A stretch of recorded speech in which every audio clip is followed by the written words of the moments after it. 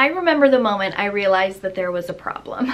It was when my 4-year-old little boy came out of his room after only being in there for a few minutes and said, "Mom, I have nothing to play with. I am so bored." This is what his room looked like. This is what his toy collection looked like the day he said that. Anyone else been there? Where you feel like you are literally drowning in a pile of toys, but your kids are bored. You are not alone if you feel this way. I have absolutely been there. So in today's video, I'm gonna be sharing with you my best tips and mindset shifts and principles that I've learned along the way that help us keep the toy collection under control and really working for my kids instead of against them. 'Cause that stuff don't own me. Oh, I'm finally free. Well, hey everyone, I'm so glad you stopped by my channel for today's video. If you're new here, then welcome. My name is Natalie and I love sharing videos about my journey toward a more simplified life, and that minimalism, even though it seems like a scary word, it does not have to be scary. In fact, it can change your life. So in today's video, we're talking about toys, how to have a clutter-free toy space, whether it's your kids' bedrooms, even if they're teeny tiny, to the biggest, most grand playrooms. I think these principles, these tips or mindset shifts that I'm going to share with you in this video could really be helpful in trying to figure out how to keep the clutter under control and how to keep your kids happy, because that's ultimately what we buy toys for our kids. It's to occupy their time, to let them exercise their creativity, and to give them something fun to do. Don't forget to subscribe if you're new, turn the bell button on, and let's get started with tip number 1. Tip number 1 sounds like an absolute minimalist cliche, so I apologize for that, but it's very, very valuable. That is, less is more. Something to remember that has really helped me is that playtime is actually a child's work. So creating an environment for them where they don't feel frazzled, they don't feel overwhelmed, can really help them start to nurture that side of their brain that actually can keep them occupied for longer than just a few minutes before they ditch the pile of toys. Just like I benefit from less inventory in my kitchen cabinets or a nice cleared off minimal desk space for when I'm working, my kids benefit from a simplified space and a simplified inventory for their toys. It's actually been proven by scientists that less toys helps kids play better. Now, I don't want that to sound too fluffy because it can actually be really confusing when people say get wooden toys only and your kid is in love with Paw Patrol. I am not here to tell you to go out and buy a bunch of fancy wooden stackable Montessori style toys. You don't need anything more in your kids' collection. If you've clicked on this video because you feel like you're drowning in toys, the last thing you need is someone to tell you what sort of toys you actually need.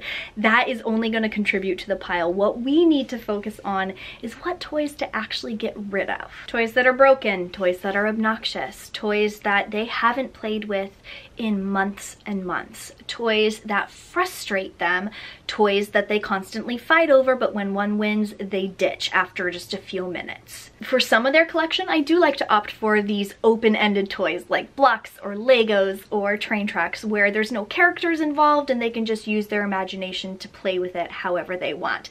However, we do have character toys or closed-ended toys, some people would say, like Daisy Duck or Anna and Elsa. Anna's got some pandemic hair going on here. She needs to see the hairdresser. Anyway, we have a variety of toys in this house. Everything from sensory and real wooden toys to things that are more character based. But I think that it really doesn't matter what the collection looks like as long as the pieces are actually being used, because all of the special Montessori wooden handmade sensory toys in the world doesn't solve the problem of having too much stuff. It's what our kids actually play with that we consider when we're looking at what needs to stay and what needs to go. It's going to be different for everyone. So the next tip that I have for you, and this is something that I've shared in other videos before, is to ditch the guilt, or you could replace the word guilt with buyer's remorse. I have felt so much buyer's remorse specifically around toys for my kids more than anything else, any other category of thing that I've purchased in this house. I would love to know in the comments something you can think of right now that you have buyer's remorse around purchasing for your kids. Was it that cool scooter that they wanted, or the Hot Wheel track that was like the big one versus the little one and they only ever play with the little one, or that fancy little baby toy that you got thinking it was going to occupy your toddler and all they want to play with is the box. Here's the thing about buyer's remorse, and this is something I've shared before too. Keeping the item that you have guilt around or feel like you need to get your money's worth out of doesn't actually put that money back in the bank for you. Keeping something in your kids' collection that they don't actually play with is the same financial implication as letting it sit at a donation center's shelf and possibly go on to bless someone else. I know what I would rather pick, but it's taken me a while to learn this concept, so you are not alone if you struggle with this. But for me, it is just not worth the space that it takes up if it is not being used and if it's causing us grief, because if it's contributing to the pile, every time we see that pile or get stressed out by that pile or overwhelmed and frustrated, it's actually working in the opposite direction as what we hope it will by keeping it and getting our money's worth out of it. Moving out of my 4-year-old daughter's room where we keep her toys, the kids play in there a lot, and now we're in my 6.5-year-old twin boys' bedroom, and this is where they sleep, and some of the toys are stored in here, but my kids play with each other's toys all the time, every day. Tip number 3 is a mindset shift, and this has been a game changer to curb my spending habits when it comes to buying gifts and buying toys for my children. It's the idea of prioritizing the long term over instant gratification. So we've all been there, and I am not here to say that buying gifts for your children is bad. I'm not here to say that going out and letting your kids shop for new toys or getting them gifts for Christmas or for no reason at all is somehow bad. It's not inherently wrong. But a lot of us, myself included, get into this sort of instant gratification mindset where we love to see the reaction from our kids. We love to give them things to see how they're going to react and enjoy whatever they have in that first moment that they receive the item. I realized after a while that my motivation and my intention behind getting them something was more so about their reaction than about how that toy would fit into their collection and how long it would last in the collection. I started to become kind of addicted to that dopamine hit that I would get from going out and purchasing something for them, and I realized that that was totally trickling down to them as well, that their minds and their hormones were literally being affected by knowing that when mom comes home, she's bringing me a gift, or when we go to Target, we'll be able to walk down the toy aisle and pick something little out. And I would always justify it by saying, oh, it's just one little Hot Wheel, or it's just a little pack, a little minifigure for the Legos.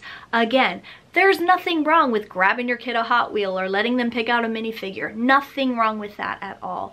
But I think being really intentional with your purchases and with your gift giving can make a huge difference, because after a while, those tiny little gifts, those little minifigures and those little Hot Wheels or that little doll that I got for Haley started to pile up. Let's really think about where we are being excessive when it comes to purchasing things that just contribute to the pile of stuff that our kids actually ultimately don't end up playing with. So now that you have some of those mindset shifts rolling around in your brain, I want to give you some practical tips for just the nuts and bolts, like give you a little tour of how we organize our kids' toys, what we have found that really works for them to not only foster creativity and really fun playtime, but also help them clean up at the end of their playtime, because that's important too. We're not just here to entertain our kids, we're also here to teach them important things like cleaning stuff up after they're done. Personal responsibility. I did not tidy this room before I came in here. I didn't tidy my daughter's room either. But this is real life. If you clicked on this video thinking that you were going to see this perfectly clean and tidy life, you clicked on the wrong video. Let's just put it that way, because this is life. And worse than this is life. So this is the reality that we're working with. And when it comes to organizing their toys, storing their toys, here are a couple of things that I've learned that have really helped. First of all, it's to have macro categories for the toys. This is the biggest tip that has helped so much. So I used to organize their toys like that once a month or a couple times a year. I'd go through things and like organize out every little bit and piece into their own separate categories, and within 20 minutes or 2 days, it was completely mixed up again. So instead of micro categories, we now have bins with macro categories, meaning bigger categories. So instead of organizing the trains separate from the tracks, or having all straight tracks in one section and all curvy tracks in the other, my kids can't put them back in that order. I can barely put them back in that order. All of the train track stuff and the trains, no matter what the size, shape, or otherwise, into this bin. We've got wooden blocks in here. This is actually 2 different sets of wooden blocks.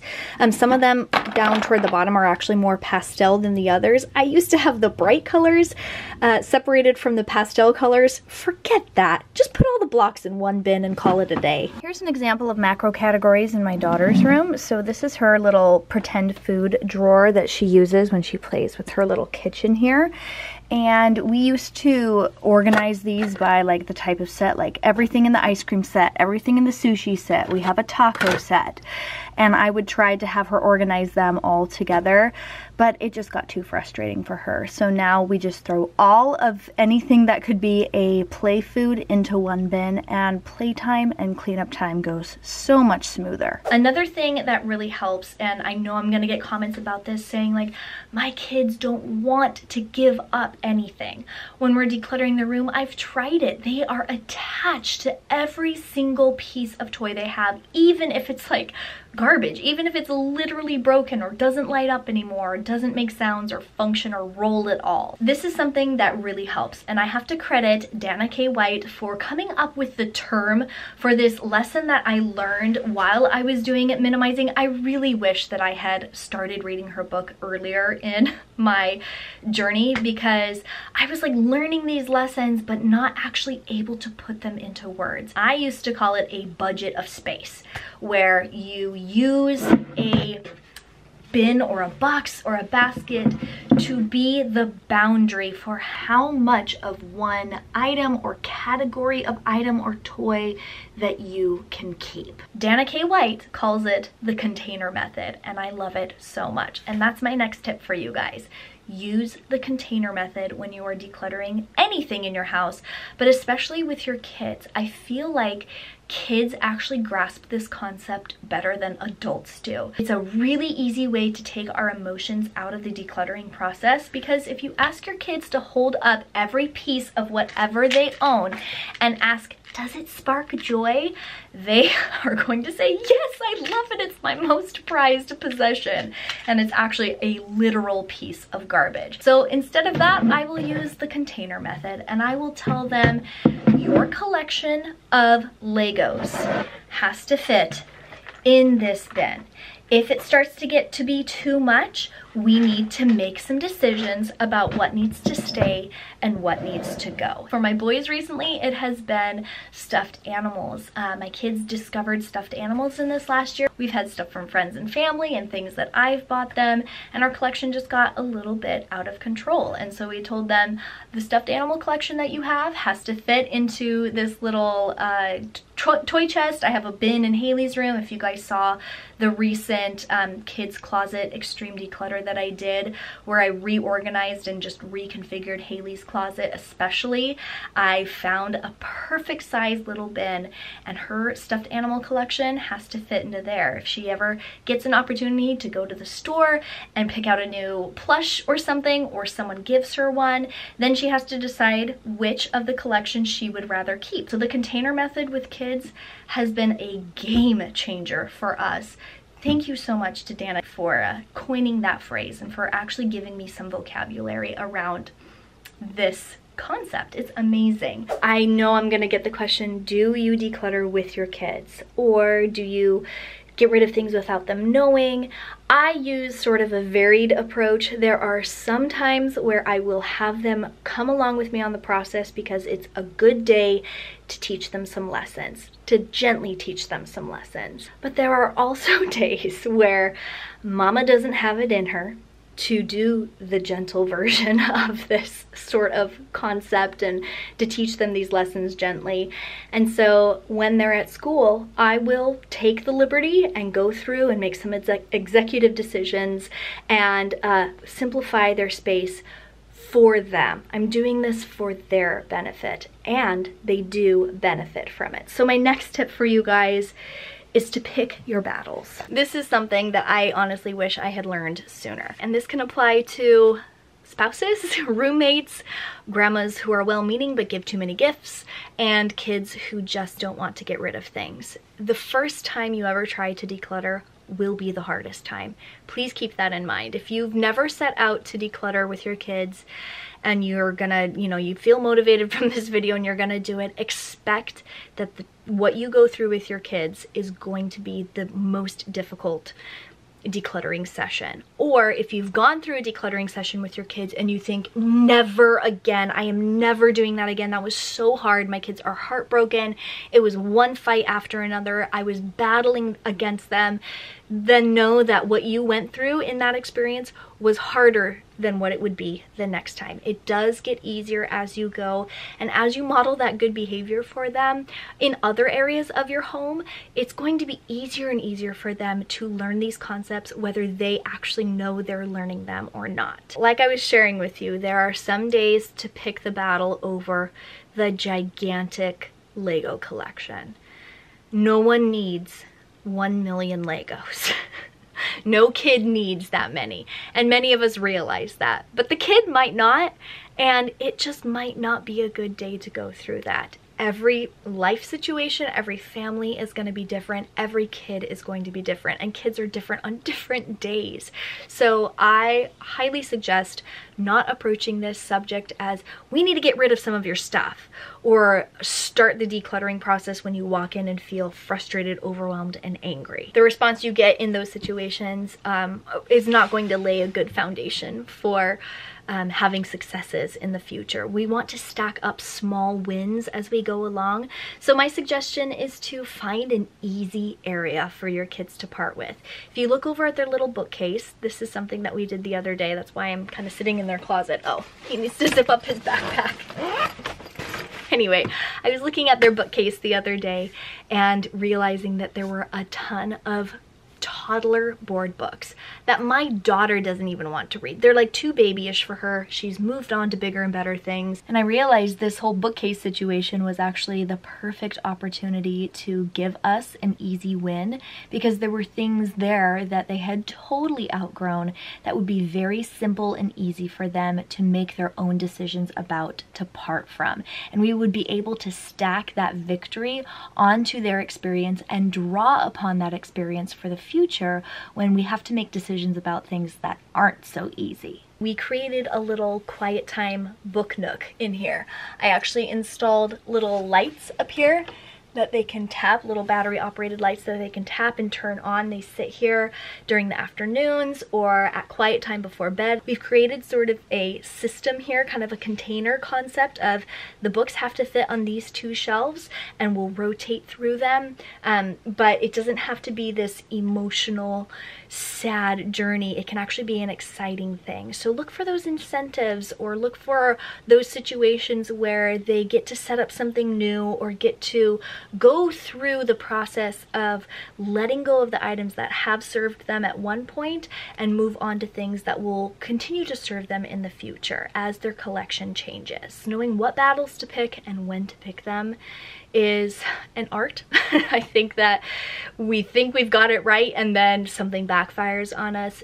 Don't be discouraged. It happens to all of us, especially with kids who aren't emotionally or cognitively developed as we are, and we just take it one little step at a time. So rather than decluttering their entire room and going through what's in their trundle bed or through their entire Lego collection where there's sentimental things, we just focused on books.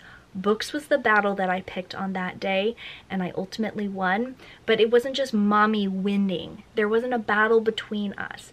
We won the battle together as a team. Me and my kids were the team against the problem that was the overflowing bookcase.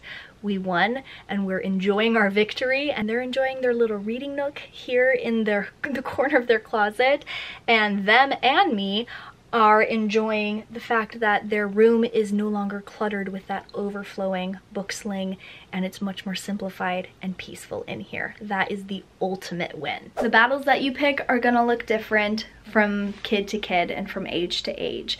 At this point, I do about 50–60% of the work in their room, and I have them help me with that other percentage. For Haley's age, she's just turning 4 here in the month of April. It's much more on me to get things done. It's about 80-20 here in her room, but she's learning little things along the way. We're learning together, and ultimately having a peaceful space has been the biggest benefit to my kids.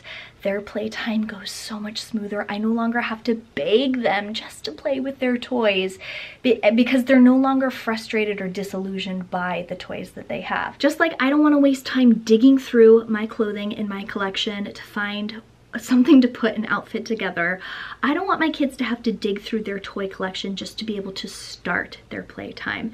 That has been eliminated. They go straight into their room and find exactly what they want and get going with their playtime, and it ultimately leads to happier playtime, more imaginative playtime, longer playtime. Like, they will play for so much longer because they're not sitting there like, oh, I eventually have to clean this up.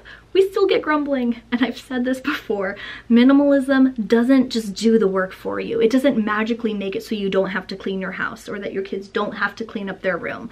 It doesn't magically change bad attitudes or bad behavior, but it sure as heck really improves the processes along the way and how long things take to find what you're looking for and how long things take to put back where they go. And all of that time in between is so much more rich.